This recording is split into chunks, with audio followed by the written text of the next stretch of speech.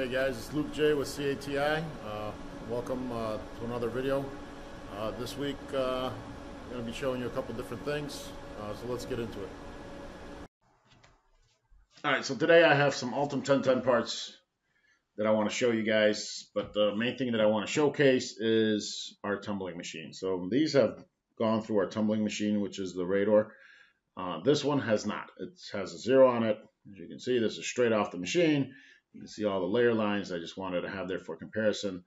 The rest, this is one cycle. The part is getting smoother. You can still see the layer lines on it, but it did only go in for one cycle, which is 2 hours in the RADOR. Here's a part that's 2 cycles, and it's already starting to get a lot smoother. You can still see the layer lines, especially on the top, but the part is getting smoother and smoother each cycle, basically, right? This is 3 cycles, so 6 hours in the RADOR tumbling machine, and you can almost not see any layer lines on the actual part itself. Very smooth. And the last part that I'm going to show you guys is going to be 4 cycles.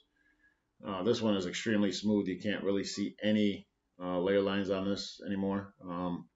So it's a great piece of equipment.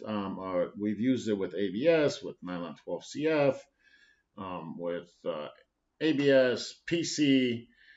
I've tried a lot of the plastics off of the FDM machine on it, and it works great with them. So, if you guys have questions in regards to, smoothing out your parts, or if you're interested in getting some parts done, through our tumbling system, reach out to us at buildpart@cati.com, or visit us at cati.com to get more information on it. Let's go ahead and go take a look at the machine itself. Just wanted to show you the last run before we go. So here's the RADOR. It's made by Post Process. It's not too big of a machine, which is great. Right here you can see the media.